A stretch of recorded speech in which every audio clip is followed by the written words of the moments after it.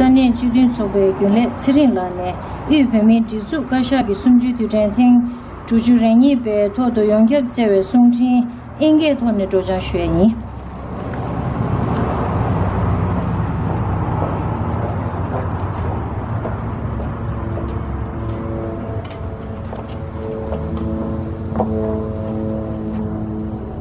"62 years ago, on this day, thousands of Tibetans in Lhasa rose in unison to protest against the rule of Communist China.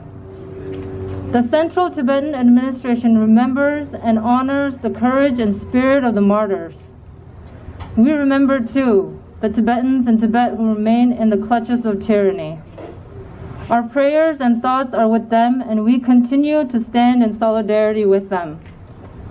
On 10th March of 1959, His Holiness the 14th Dalai Lama was invited to a theatrical performance at the Chinese Army headquarters in Lhasa. A day before the event, His Holiness was asked to attend the event unaccompanied by his guards. When this information reached the people, thousands of Tibetans formed a human chain around the Nobulinka Palace to protect His Holiness. 7 days later, shells of the two mortars fired from a nearby Chinese camp fell outside the palace's northern gate, and His Holiness was forced to leave that very night. In the early hours of the 20th March, mortars and gunfire rained down on the Tibetan people, and in the following days, thousands were massacred. These acts further confirmed that China, who had positioned itself as a liberator since invading Tibet in 1949, was in fact the colonizing oppressor. Over 1 million Tibetans have lost their lives in the past 6 decades under Chinese rule. Today, we have come together to collectively mourn this loss. But we are also here to mark the undaunted resilience of Tibetans inside Tibet. Even under the threat of losing their lives, they continue to protest by protecting and preserving our language, our religion, our land, and our identity. Just 2 months ago, 19-year-old Tenzin Nyima, a monk from Zhao Wangpo Monastery in Garze Prefecture, died of injuries sustained in prison. He had been brutally tortured. What was his crime? He had participated in a peaceful protest. We cannot help but think about the fate of other young monks and lay people who were at the same protest in November 2019 and who were also detained and imprisoned.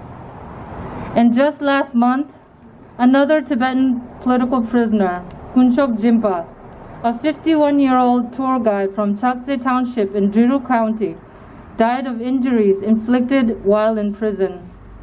He had been serving a 21-year sentence in prison since 2013 for his alleged role in sharing the news of local, environmental, and other protests in his region to foreign news outlets.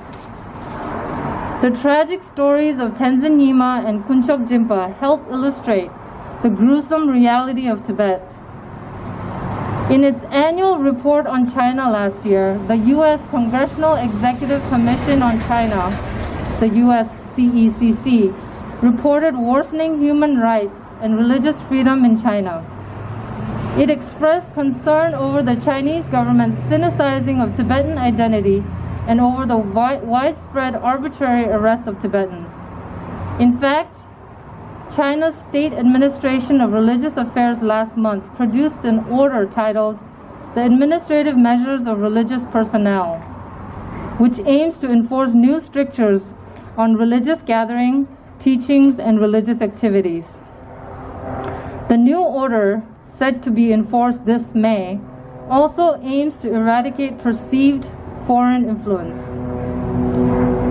Censorship and surveillance in Tibet have reached unprecedented levels, further escalating violation of Tibetan people's fundamental rights. On 24 December 2020, authorities in the so-called Tibetan Autonomous Region announced criminal prosecutions against individuals who use online communication tools to quote-unquote split the country and undermine national unity. It is not surprising that China has been listed as the worst internet abuser in the world in Freedom House's 2020 report. Last December, a 30-year-old Tibetan nomad, Lundrup Dorji from Machin Golok Prefecture, was sentenced to 1 year imprisonment for posting a video of His Holiness's teaching on Weibo, a microblogging site. Similarly, China is ranked at the near bottom at 177th in the 2020 World Press Freedom Index, compiled by Reporters Without Borders. Heavily fortified in a digital age, it is nearly impossible to get information out of Tibet. This past January, we received news of the self-immolation protest by 26-year-old Shurmo from Diru Shokchuka village, 5 years after the event. This sheds light on the extent of information control and surveillance being carried out in Tibet. Shurmo is one of the 155 Tibetans who have self-immolated since 2009. 133 Tibetans have died following their protests. The stranglehold of Chinese rule in Tibet has driven Tibetans inside Tibet to resort to extreme measures to voice their resentments against the policies and practices that threaten Tibetan identity, religion, and culture. Even as they were engulfed in flames, they called for the freedom for the Tibetan people and the rightful return of His Holiness the Dalai Lama. The reality in Tibet is reflected in the Freedom House's annual report of 2021, which lists Tibet as the least free region in the world alongside Syria. Today, China's tentacles have reached beyond Tibet by using its growing economic clout to jeopardize global democracy. According to Freedom House, China conducts the most sophisticated, global, and comprehensive campaign of transnational repression in the world. It highlights the CCP's efforts to control and pressure Chinese citizens, political dissidents, and minority communities such as Tibetans, Uyghurs, and Hong Kong beyond its borders.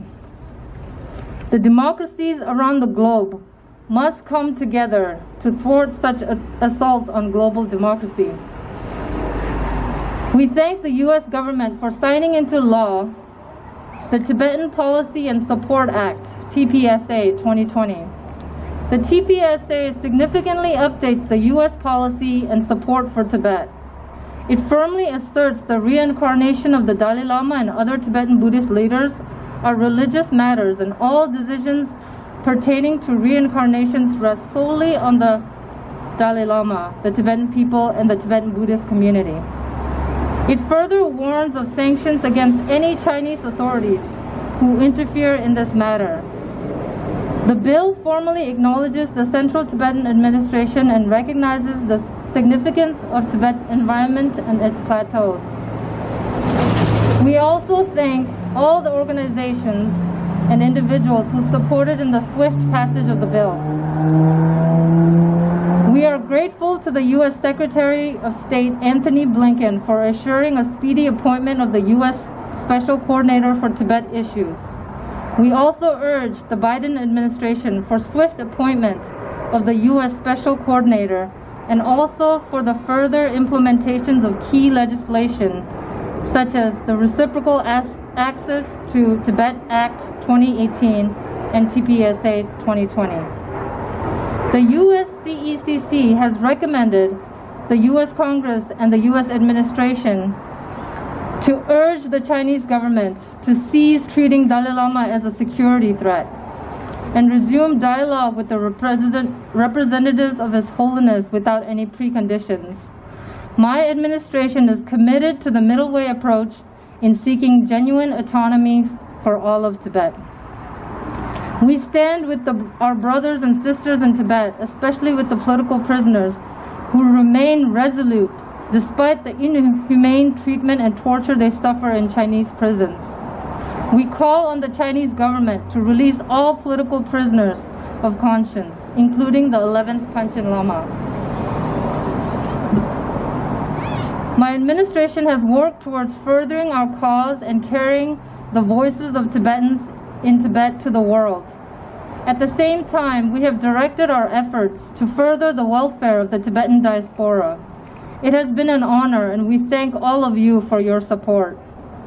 As we move to the final round of elections for the Sikyong and the 17th Parliament, we urged responsible participation, especially on social media. We enjoy the benefits of democracy bestowed upon us by our great leader, and we must exercise this right responsibly. We must remember to honor the hopes and aspirations of our people in Tibet. We can do so by strengthening our democracy in exile and our cause for freedom and justice. We bow in obeisance to His Holiness, whose tireless efforts have led to global support for the Tibet cause and the establishment of a resilient Tibetan administration and community in exile. Our continued struggle for freedom would not be possible without the support of our friends from around the globe. The Kashak, on behalf of the Tibetans in and outside Tibet, especially thanks the government of India and its people for their continued generosity and support. We thank leaders, governments, parliaments, organizations, and individuals who stand for justice, equality, and freedom, and who continue to support the just cause of Tibet. Lastly, we pray for the long and healthy life of His Holiness, the great 14th Dalai Lama. We pray for the earliest arrival of the day when the ray of peace and freedom will shine upon the land of snows. Pegyalo.